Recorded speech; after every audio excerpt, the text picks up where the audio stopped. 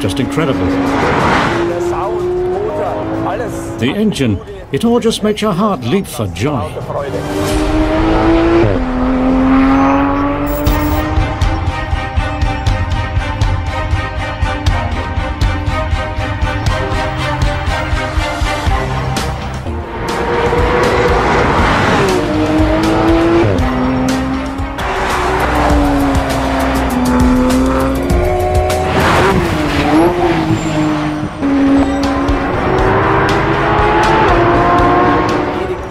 I've never experienced anything like it before.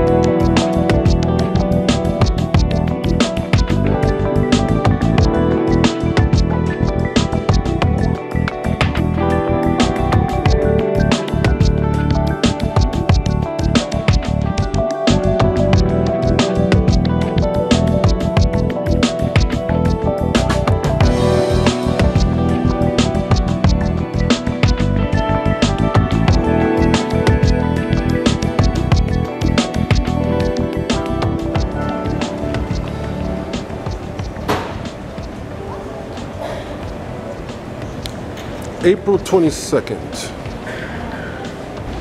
2018, Sunday. I'm here in the Porsche Museum in Stuttgart, Germany, and just really taking in all of this creativity that Ferdinand Porsche had in his being. Where everybody else was, I don't know, living in the times of, I would say, horse and carriage and buggies and stuff like that. Ferdinand Porsche was actually thinking about stuff like this. This is the first Porsche car from 1898. And what you can see underneath there, right underneath there, is where you got the power from. His own design. It looks like a carriage, like a horseless carriage, if you will. But it actually was not a carriage at all. It wasn't pulled by horses. As a matter of fact, you can even see the wheel here, the steering wheel. I'm always thinking about what actually made Porsche or some of these very early inventors of these cars. What actually had them thinking about doing this type of stuff when people were still in horse and buggy? Why was their thinking, you know, so radically different from everyone else's? What inspired them, you know, wanting to get rid of horse poop, manure, or something? Wanting to move faster, or not have to provide so much food for horses or what have you? You know, what was their inspiration while everybody else was very much hooked on horses, carriages, stuff like that? I didn't know that Porsche actually made it so you can have an engine, so to speak, inside of the actual tire. This was a design from him in 1900. 1900. At the age of 24, this is what he was designing. That's what this information talks about right here. It was powered by electricity. Look at that right there. 1906 to 1923, it says. Actually, it looks a lot like a Mercedes-Benz design. And oddly enough, this is when Ferdinand Porsche was working for Daimler. Gottlieb Daimler. Yeah. He was the chief technician for the Daimler Corporation back then. I think what does it say here? It says from 1906 to 1923, Ferdinand Porsche works as a technical director at Austria Daimler. During this time, he designs a touring sports car, but it never enters production.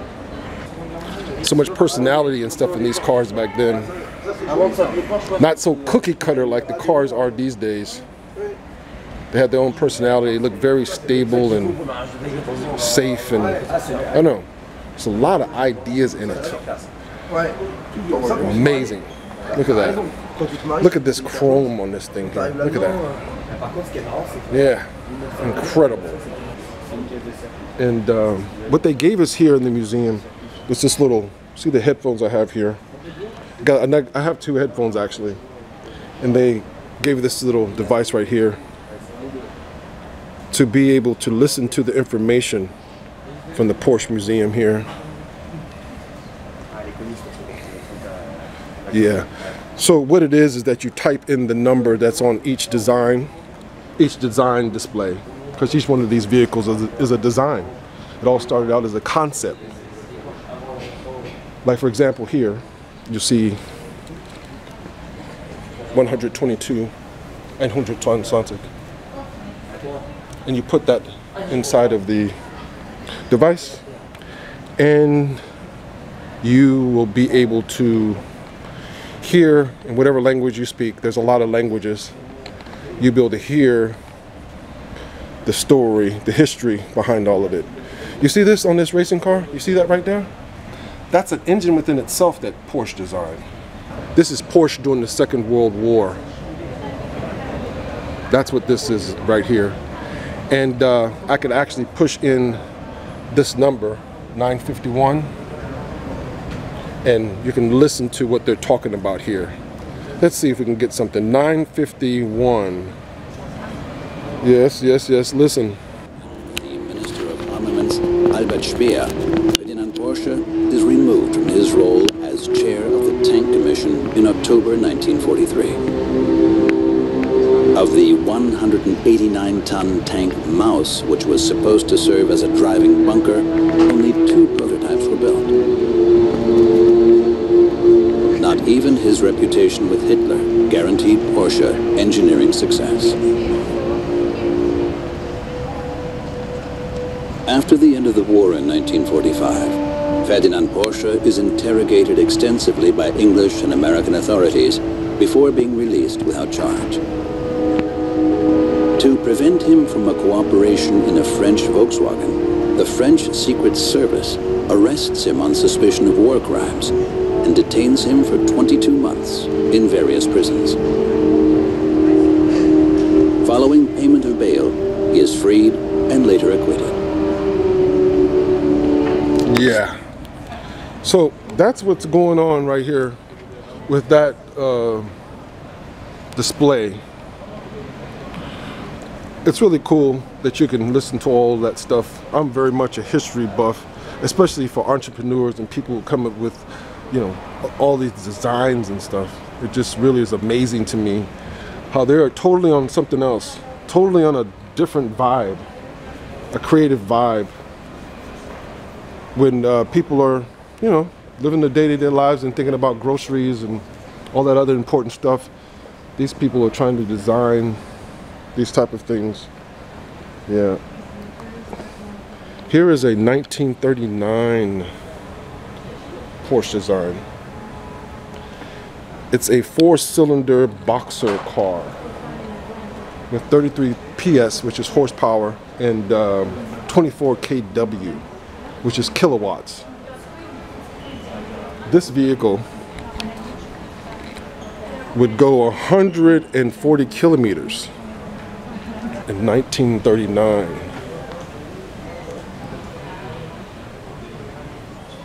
I've been to quite a few museums, and this one's very elegant. This is 1947. This is a Porsche Type 360. This vehicle is 385 PS, 283 kW, and this will travel 300 kilometers an hour. That's about 185, 86 miles per hour. 12 cylinders. 1947 on you. That's what Porsche was doing. Incredible. If you want to take your time and look at it all, you can go on their website, I would say, and get your feel of it. And you will be surprised, at least I was really surprised, to see how much these cars cost. You have cars that cost like some Porsche cars that are out there, and I would say most of them are over 100,000 euro, which is over $110,000. But some of them cost 280,000 euro. You know, there's people that have money, man. This vehicle right here, which Lynn said she liked a lot, is a Porsche 356, I don't know, /2, 1948, 4 cylinders. Looks a lot like a Volkswagen, actually. But I had heard that Volkswagen was, it was designed by Porsche, from the concept of Porsche. As a matter of fact, it even had the engine in the back instead of in the front. So that's pretty dope. Excellent. This right here is a Porsche 356. See? 4 cylinders, 40 horsepower, 29 kW,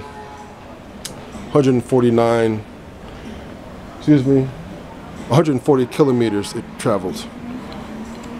Yeah. And it just goes on and on and on. This is a Porsche 356 as well, 1953. You see how quiet it is and everything? Except for that sound that you might hear. This is a Porsche 1600 GS Carrera GTL Abarth, 1960. Now here's a huge surprise to me. Porsche actually designed tractors.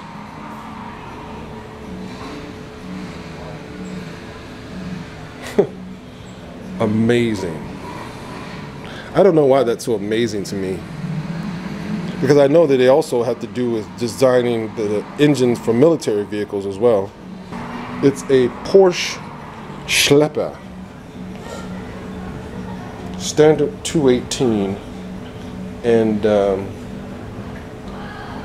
has 2 cylinders, 1644 centimeter displacement, 25 PS, 18 kW, and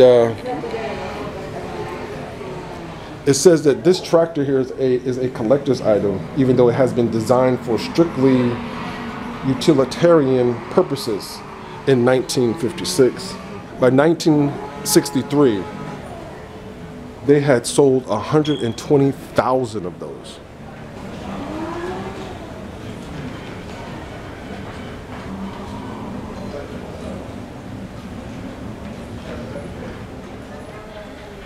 What you're looking at right here is a Porsche 911 Carrera RS 2.7 Coupe from 1973.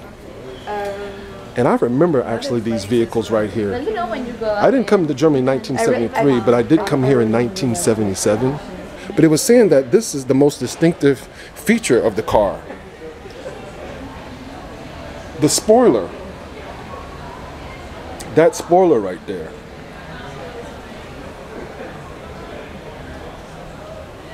Popularly known as the ducktail. And they also had one called the whale tail, and I think that that's the one right there. I also remember that one being driven a lot here in Germany back in the 80s. But it says this one was a trendsetter in its use of such aerodynamic features with its minimally equipped interior. And I have to say, I actually used to drive a couple of these. I had a friend who owned a Porsche lot in Frankfurt. And one thing I did not like was the way that you could feel everything on the road. I didn't think that the shock absorption was what it should have been for such a highly acclaimed car. But other than that, it was really, really cool. This is a 911 Porsche Turbo. Porsche Turbo right there. And I wouldn't even want to ask these people how much this would cost if I could buy it from them. They probably tell me it's not for sale. Yeah, that's what they normally say until you get to the right price, until you mention the right number. You know, so they probably sell this probably for about, I would say, at least $200,000, because this is a 1974 Porsche 911 Turbo with 6 cylinders, 240 horsepower, 176 kW, and it had a maximum speed of 250 kilometers. I like the interior on this one actually. There's room back there. There's actually some room back there. But this whale tail was awesome. I've even seen bigger ones than this. And people are wondering what this is for. It was to keep the ass down on the car as it was rolling down the Autobahn here. And again, you know, Porsche is excellent for Germany because Germany has the Autobahn, where on many parts of the Autobahn, which is the German highway, there's no speed limit. As long as you're driving safely, you can drive as fast as your vehicle can take you. So there's many people that come here with their Porsches from different parts of Europe. And, you know, they drive their Porsches like no other time, because here, a large part of the Autobahn, I think they say like 60% of the Autobahn, there's no speed limit. The recommended speed is 130 kilometers. But it said in 1974, Louise, sister of Ferry Porsche, receives the very first 911 Turbo for her 70th birthday. This is one of a kind car, features a narrow chassis and a plaid interior. Yeah, they also have plaid here in the design. You see that written in Porsche, it's plaid. But that's what I was trying to show you on the inside of the car. This is a high definition camera, by the way, so I try to pick up stuff and, you know, keep it unpixelated, but yeah. Up here, you see upstairs? They're all around. I remember this one too. Used to see this one a lot in Frankfurt. That Porsche, that 911 that I showed you as well, and the 944. There was a time when Porsche had the 959 out. Back then it was considered the fastest, safest car in the world. The 959. Yeah, I was so much into Porsche, I even got me some of those Porsche shades that used to curl around, you know, the ones that Kumo D used to wear in his rap videos. That was back in the 80s too. Yeah, so they've been racing and winning for a long time, you know. I like that. I normally don't like numbers on cars or on a motorcycle. I don't have any numbers on my motorcycle, even though it's a sports bike. But some of these cars look okay with the numbers on them. This is a 1974 Porsche 911 Carrera RSR 3.0. 330 PS. Again, PS is horsepower. And 243 kW. Amazing. Actually, the kW is more important than the horsepower, the kilowatt hours, how much power the engine generates. And again, it has the wheel tail on the back to keep the ass down as it's rolling down the track or the Autobahn.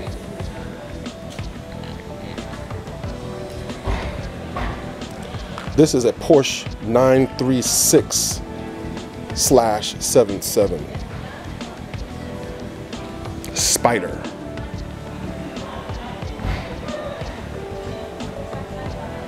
Very little room on the inside.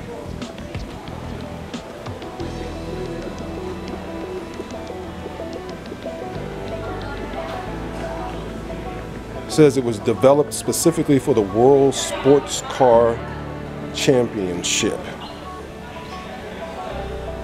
in 1976.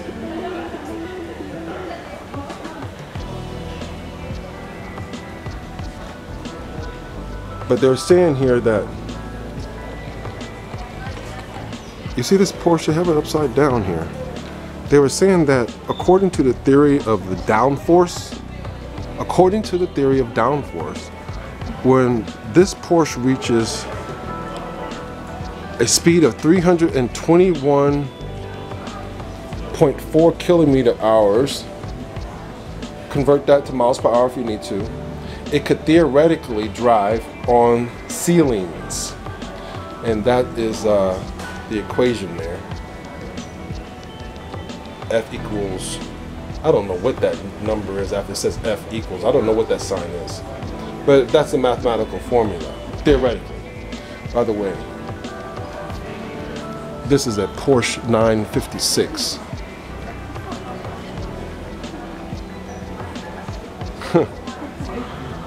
Okay, if you say so. Yeah, I think that this is the 944 right here. This one. So what's that? That's another frame. You want to see that one? That's a 911S 2.7 coupe. Yeah, but this is, nope, I'm not right. I am wrong. This is a Porsche 924, not a 944. But I tell you, the body designs are a lot alike. This car is also a Porsche Carrera GT, 1979, 210 horsepower, 154 kW, and it has a maximum speed supposedly of 240 kilometers. All red interior. All red. A passionate color, right? And it has the little tail on the back. Has a little tail. Surprisingly enough. And I don't know where Eagle alumni Lynn ran off to. I think she saw me with the camera on and she just broke out, you know? I don't know, sometimes she's like so interested in everything that she just leaves me behind. Because I move too slow. You know, I want to decide whether I want to record or not, you know, for you, whether I want to get a particular angle or what have you. And Lynn just actually just breaks out. This is super duper cool right here. Yeah. This is a Porsche 911 Carrera 3.2 4x4. So all-wheel drive, 1984. 165 kW. And 225 horsepower. 210 kilometers is the top speed. And you can see the wheel tail on the back there. Porsche 944 Turbo. Those are Egyptian symbols on there. Look at that. Yeah. with the Shell sign on there. People think that's a shell, but actually it's the rising sun on there. That's the sun. It's a rising sun symbol. That's the sun, and those are rays coming from the sun. 8 different rays coming from the sun, by the way. Symbolism. This is a hydro-magnesium car. I like this car actually. With the Blaupunkt stereo system. Blaupunkt is also from Germany. Yeah, 184 kW this car has, as well as 250 horsepower, and it has a maximum speed of 260 kilometers an hour. Oh. Wow, that one right there, that is me. I would even keep this paint job on that car. I'm talking about that one right there. This one. That one right there. Wow. That car that we're looking at is called the Porsche 911 Cup 3.8. It's a 1994. 228 kW. 310 PS. Maximum speed of 280. Gotta get a look at the tail.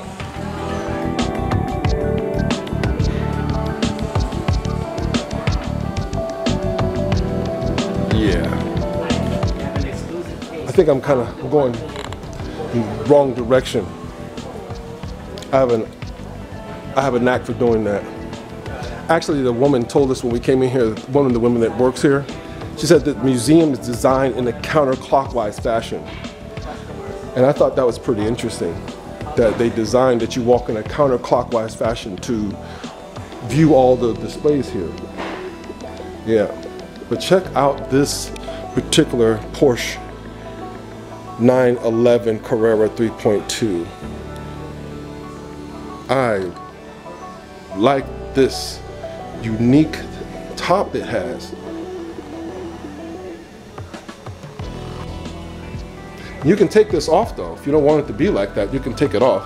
I think it makes it a little bit more aerodynamic, and it definitely makes it a little bit more of a conversation piece, huh? 1987, 231 PS, 245 kilometer top speed. They say that this particular model is a heavy collector's item. Porsche 944 Cabriolet. 1985. That was a great year.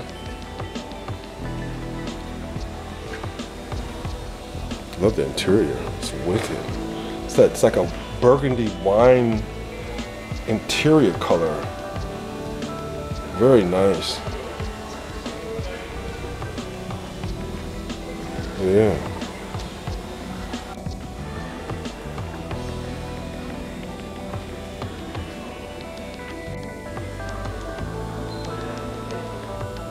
Porsche 911 SCRS, 1983, 184 kW, 250 horsepower, 230 kilometers top speed, which is really not that fast. It's fast enough. But when you think about a lot of other cars, I'm not going to mention any other cars right now because it's all about Ferdinand Porsche and this stuff. But I will mention a motorcycle. For example, I have a motorcycle that will go faster than that. Yeah, much faster than that. So I'm pretty surprised because looking at that wheel tail right there, seems like this bad boy would at least be able to do 320, 340, 350 kilometers. This is a Porsche 928S. I remember these kind of cars as well, quite vividly. Has a little tail on the back.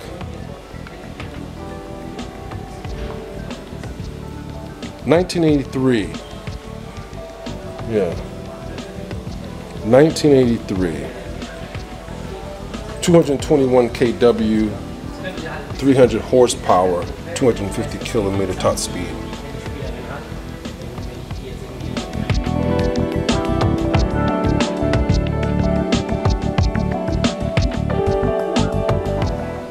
That's a 968 CS Cabriolet. 1993. The year's 1993 on that. 240 PS, 176 kW, 252 kilometers top speed. Here's another 928 GTS. Yeah. And these lights on the front, the lights lay down, but when you turn them on, they pop up out of the enclosure. Pops up out of there.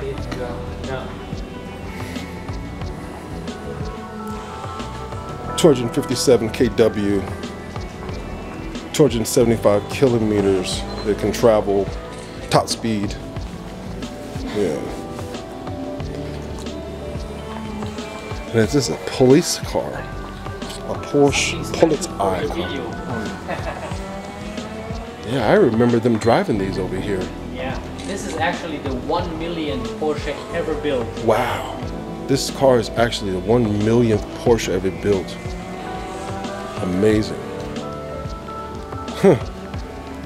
I remember going to Holland as well, and the Politi in Holland used to drive these back in the 80s. Yeah.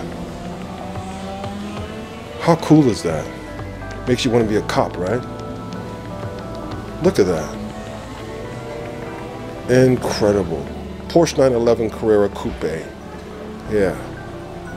1996 this one is.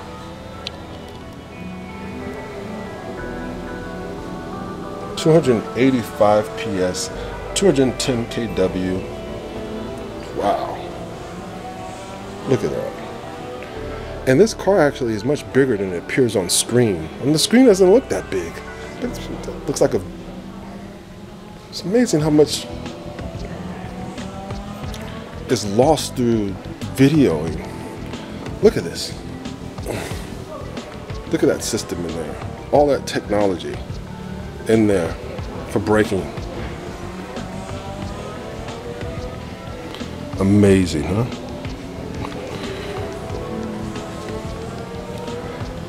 Look at this.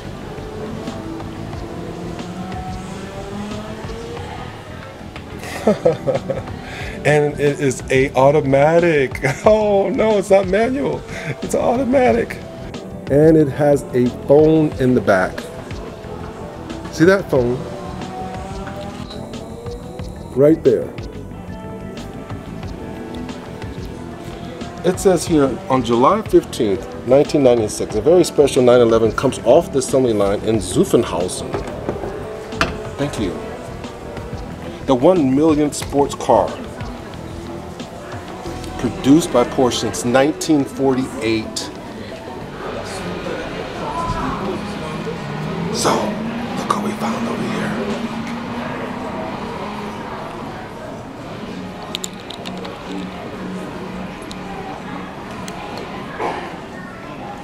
So we're wondering, now that we've hooked back up, what do you think about the I like the museum. I like it a lot, but it's very car orientated, just cars. Yeah. In comparison to the Mercedes Museum that goes through the whole history of the Western world and all that, you know. Yeah. But I like it. And I love the Porsches. Yeah. Which one was your favorite? Your favorite? This one from 1948. Or 1949. Yeah. And like in the dark orange. Yeah. That was my favorite. One of my favorites. So, can you tell me, I can quite understand, where is he from? Where was he originally born? I'm not sure. I thought he was born here. Well, it looks like it's Austria. Is Ferdinand Porsche, is he Austrian or German? Because he kept going back and forth. Yeah. That's Lynn's brother. That's Lawrence Glynn right there. And he's actually a specialist with engines and stuff like that. And so he was thinking actually the same thing I was thinking, that the father, the originator of all of that you see here, was actually Austrian. So that's south of Germany, borders Germany, Austria.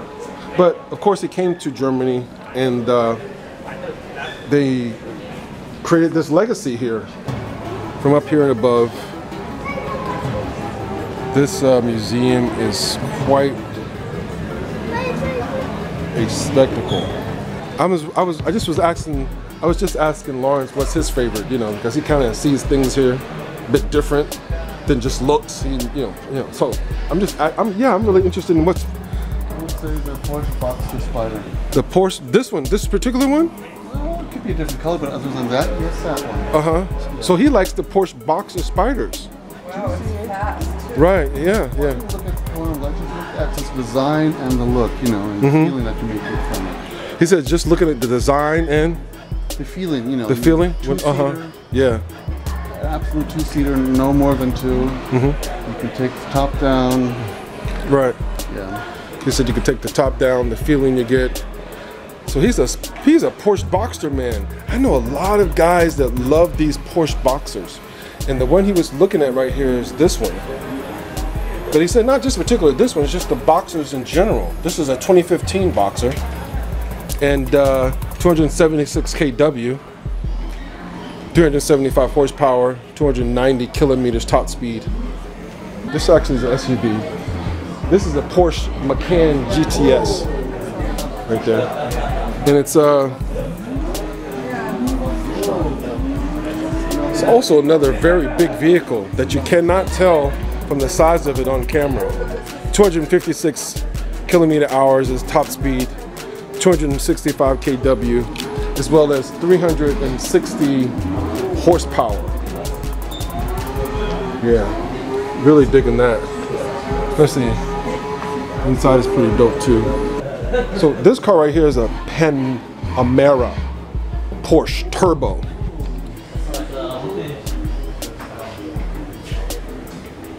.306 kilometer hours is the top speed, 440 kW, 550 PS, 8 cylinders,